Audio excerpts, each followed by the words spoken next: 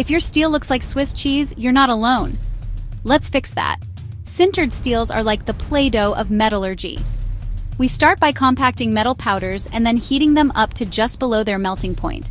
This process, called sintering, binds the particles together.